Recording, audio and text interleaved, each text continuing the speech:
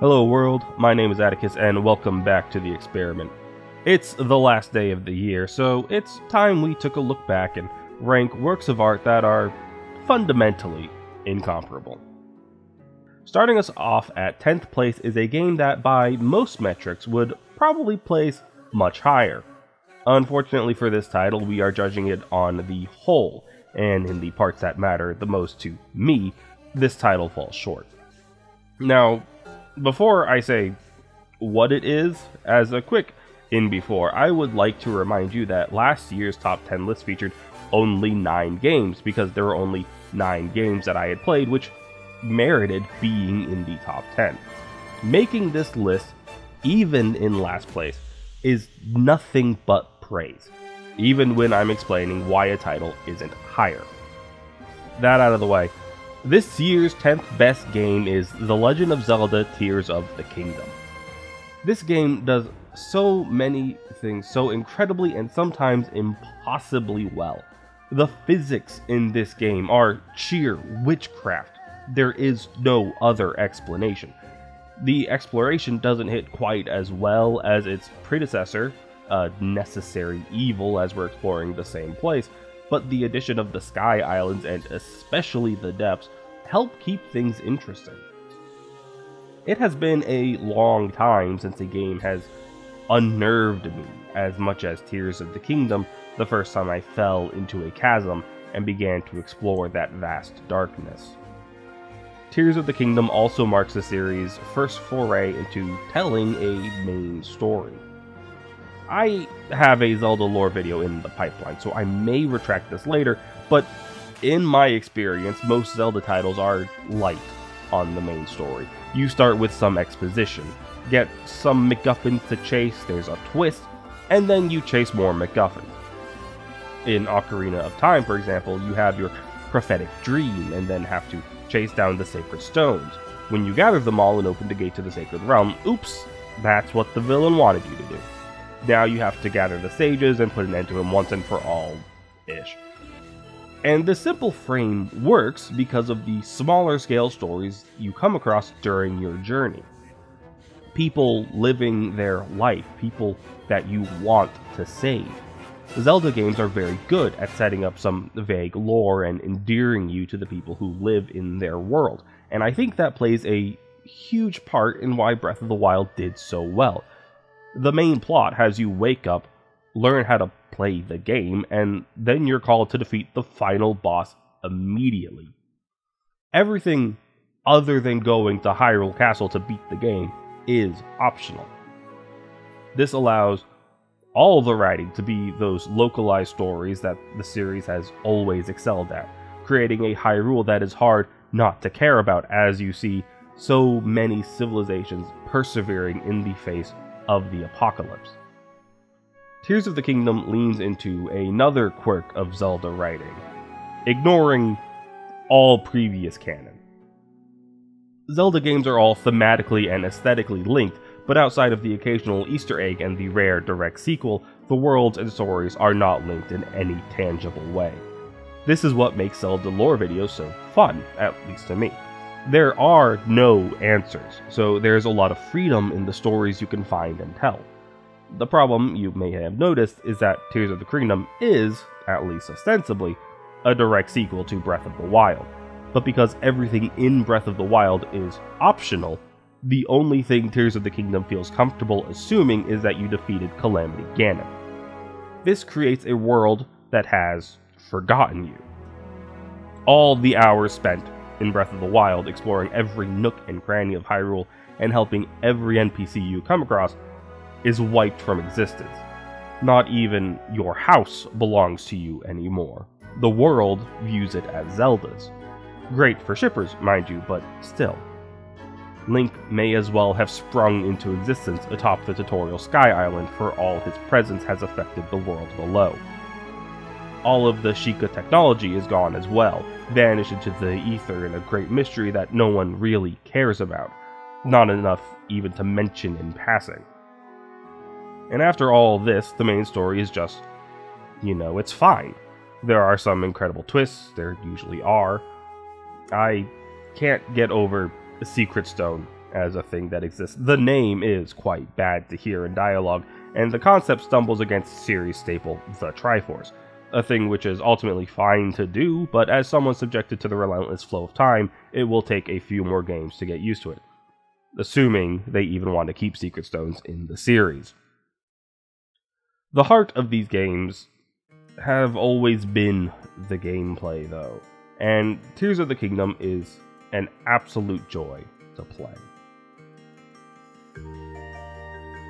For number next, we have Arcadian Atlas, the latest in the long line of games chasing Final Fantasy Tactics' shadow.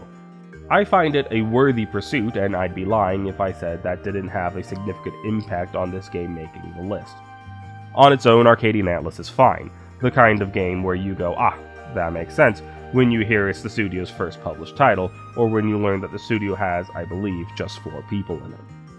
There are a lot of good ideas in this game. We have distinct classes that even have specialization options, a story that pits our main characters against each other on opposite sides of a war. Great for exploring the motivations of both sides rather than a good versus evil kind of deal. And a small deployment number for each map, which should help you feel like you're a small group against the world, and help development with balancing.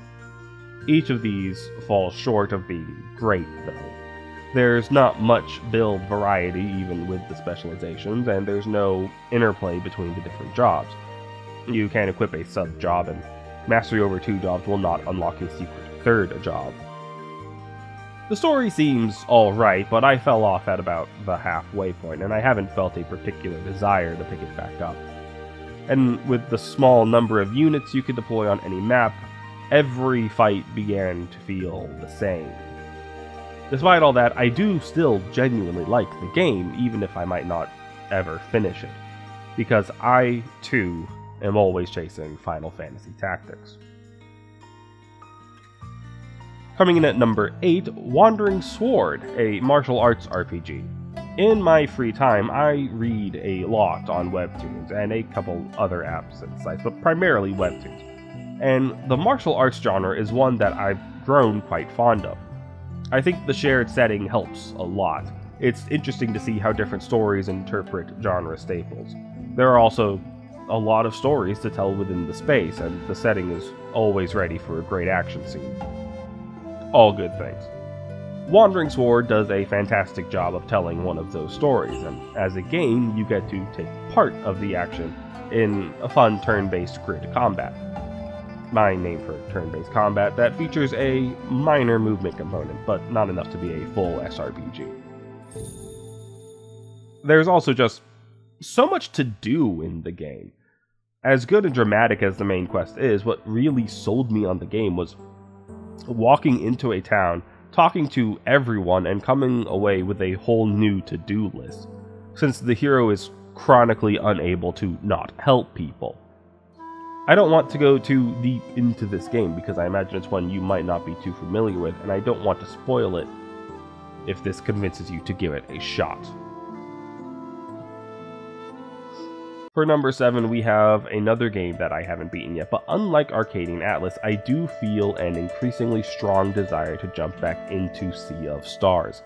It released around the same time as a couple other major titles, so it's impressive enough that it's stuck in memory.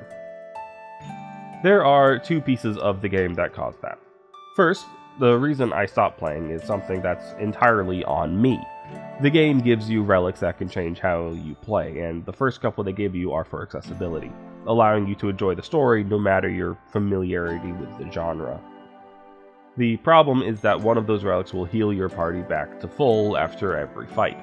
On its own, this is fine and good, actually. I'm not keen on that kind of gameplay that has you prepare for a long adventure and becomes an endurance trial of how many of these easy enough fights can you get through before your supplies runs out. And can you beat the boss at the end of the gauntlet? I'll play it, and maybe sometimes I'll even enjoy it, but if I can avoid it, I'll do my best. For example, I'll clear out a zone once in a Souls game, and after proving I can do it, I'll just run through every subsequent time I need to. Sea of Stars seems very much balanced around that gauntlet.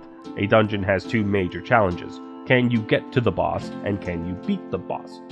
In the dungeons I've gotten through, there's a campfire right before the boss fight where you can make food, heal up, and prepare for the coming challenge.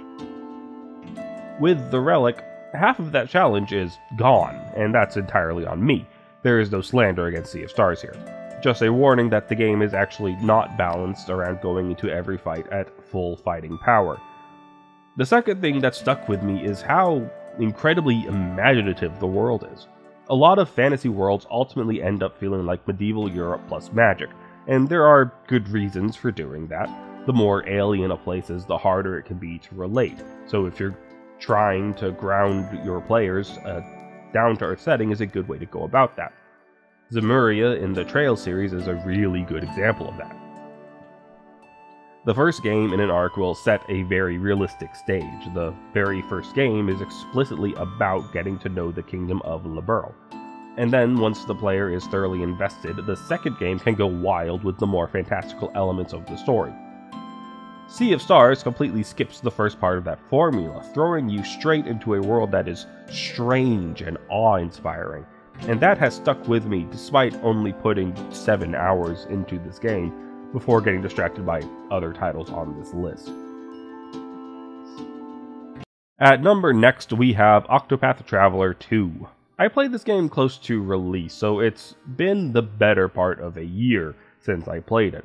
And despite my memory being about as watertight as a sieve, I still remember the emotions that Particho's story specifically left me with and the awe I felt at challenging the super boss. I desperately want an Octopath 3 that takes place in a near future where Particho is trying to realize his dream. That was the prevailing thought I had when I rolled credits, and before refreshing my memory, it was the driving force for making this list. Octopath Traveler 2 tells 8 great stories, and unlike its predecessor, makes some effort to combine them. More work could be done, of course, but the game does a fantastic job of making it feel like a group of people working together to help each other, rather than 8 disconnected stories that where only one person really exists and everyone else is just there for combat. The side quests in the game are also implemented in an absolutely stellar way. Someone will lament a problem and you have to actually pay attention to figure out what to do to resolve their woes. There's the one side quest marker for a guy in a house, and he's like, hey, get me this thing. So you do, and he tosses you one single coin, and the side quest marker stays. You can go broke running this quest over and over again, because the way to resolve it is to find another guy in another town grumbling about his son, and you have to bring that guy to the first guy for him to get his act together and resolve the quest. I love it. The combat refines what we see in the first game, which was good then and it's even better now. If you like this kind of game but you missed Octopath 2 or decided to sit it out because one didn't quite hit, I'd fully recommend checking it out. At number Derf we have Lies of P, a terrible name for an incredible game. It is easy to look at Lies of P and call it Pinocchio Bloodborne, and that definitely gets the vibe across, but I think it does the game a disservice to think of it as a Bloodborne clone. While it does a lot of the Soulsborne stuff you'd expect from a game within the genre, it, 1, does them really well, and 2, does add its own unique flair in the separation of handles and blades. The blade of your weapon determines the type and how much you deal of your damage, and the handle controls your moveset and what stat the weapon scales with. As long as you're not too concerned about optimization, different blades are more compatible with different movesets, specifically with if it's better at stabbing or slashing. There's a lot of freedom in how you play. The action is quick, and just as you start to get used to an enemy type, the game throws a new one at you. I'm not, at all familiar with the story of Pinocchio. I'm confident I've seen the Disney film at least once, but I do not remember any of it. So, all of my familiarity comes from Kingdom Hearts 1's Monsters World and Prince's Paradise and Dream Drop Distance. Even without any familiarity with the source material, I quite enjoyed what Lies of P had to tell, and even had genuine chills when I viewed the Real Boy ending. The sequel/DLC bait at the end was fun, teasing another story I don't really know, but I'm excited to see what they make next. Our next entry is Chants of Sennaar, a game which, much to its detriment, reminds me of Grotto. I'll have more to say about that in the coming months, but for now, Chants of Sennaar is a lovely puzzle game about ascending the Tower of Babel. At the start of the game, you are unable to communicate with anyone, but you learn the language of the many peoples who have made the tower their home, and acting as a translator, help to reconnect these isolated civilizations. It's a great game, especially as a fan of linguistics. A quick aside before we get to the last few entries here, I'm sure you've heard it, but I've been writing the script over the course of the month with the expectation of recording and editing on the 30th for release on the 31st. Now, on the 29th, I'm working on wrapping the script up, which is mostly on schedule, but I'm coming out of having been rather sick, which may explain the coming entries not getting the attention they deserve, and also why I still haven't beaten 2 of them. And my voice. Again, which I'm sure you've noticed. Coming in at number 4 is Slay the Princess, an incredible visual novel which, like it tells you up front, is a very good love story. It's quite difficult to talk about all of the themes and elements that make this shine without spoiling a major plot point, and I don't want to do that. So instead, I will say that I got all 97 achievements in this game and still wanted more. Topping off the top 3 is Final Fantasy XVI, one of the aforementioned games that I haven't actually beaten. Something which is fine for a 10 through 6 entry, but certainly not for top 3. I've heard that 16 loses its plot somewhere along the way. I think I'm about 2/3 of the way through the story, but I haven't seen that point yet, which means either it's been exaggerated or I just haven't hit it yet, and it could go either way. This game makes me want to try Devil May Cry.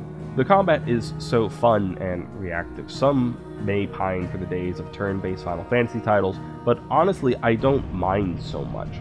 A game should have the gameplay that best fits it, and I think 16's gameplay fits Clive's story quite well. Also, that fight against Lost Titan, just incredible. At this point in the list, you might be thinking number 2 is going to be Baldur's Gate 3 or Armored Core 6, and you'd be right. Both of those titles are tied for second. Baldur's Gate 3 won Game of the Year, and well deserved too. The game is enormous, but every action still feels important, and they got the D&D gameplay down to a staggering degree. Armored Core 6 is my first game in that series, and I do now have to go play all the others. The game is so fun. I hit the Balteus wall, and oh boy, is that a rough wall. But it helped me realize that this isn't a Souls game, it's Armored Core, and changing your build is not only allowed, but expected. It's very easy to change your build, and you can even save the good ones as presets to re-equip as needed. That said, while it wasn't Zimmerman's, I did find a build that ate through most everything. It had dual of the stun javelins from the worm fight, and I think double Gatling guns. It got me through 2.5 playthroughs. Before we finish out this year with number 1, let's go back to last year, glorious 2022, a simpler time where there were only 9 top 10 games of the year. I found the 10th of that list, and it comes in at number 1. Released December 8th, it's Chained Echoes. Were I running things like Jeff Keighley, this would be number 1 on this list, but my lists demand an original release year to match the year the list comes out, so here we are. When I make a list of the best games of this decade, I have every confidence that Chained Echoes will make that list. While I don't have my top 10 games of all time ironed out, I believe that it makes the cut. Chained Echoes is how you remember Final Fantasy IV to be. It is the reason I had a rough first experience with Sea of Stars.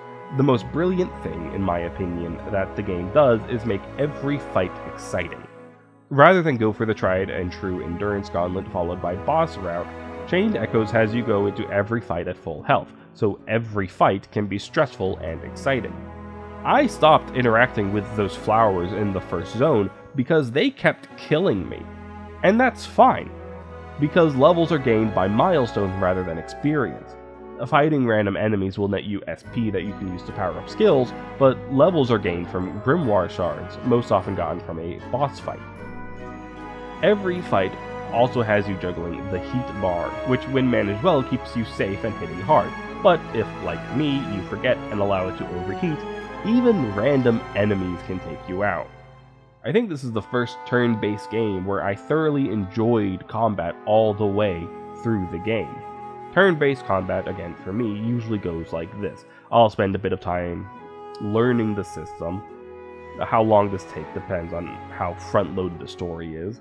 Then once I've got the hang of it, I'll spend a good chunk of the game getting better at it until I hit a point where I feel that I've mastered it. And after that, I'll still enjoy the systems that go into it, but I will no longer enjoy the actual combat. I never hit a point where I no longer enjoyed combat while 100%ing Chained Echoes. And at long last, we have this year's number 1 entry. It's Vernal Edge, the other game I haven't beaten yet. For any list like this, the top 3 are usually interchangeable, and I will fully admit that Vernal Edge likely has this venerated spot for less than admirable reasons. Don't get me wrong, it's a top 3 game for sure. Probably I haven't beaten it yet. But I am, at the core of my being, a hater. Any of the other top 3 contenders would be expected to land at number 1, so of course none of them can. Vernal Edge is a Metroidvania that takes place on a floating archipelago. The world map has this adorable PS1 aesthetic, and I rather like the aggressive healing method. Rather than potions you chug during a safe moment, you mark an enemy and then use a life-draining attack on them. It's difficult and usually unforgiving, but it keeps the combat fast-paced and engaging. Exploration is fun, and the environments have been interesting and varied. There's still time for things to turn south, but currently Vernal Edge stands as my game of the year. And that's our list, all 13 entries for 2023's top 10 games of the year. A great year for games, a bad year to work in games. I wanted to go on a bit more about this, but again, I am pushing the deadline and also sick. Every list I've seen this year has addressed the absolutely awful state of the industry, so hopefully you don't need me to say much. What I will say is that even if we go back to years where I do not find 10 games to fill out my top 10 games list, because game development has moved to longer timelines with a concerted effort to avoid crunch, I genuinely hope we begin to appreciate the people who make games, and that the industry treats them with the respect that they deserve. I have been Atticus, and thank you for participating.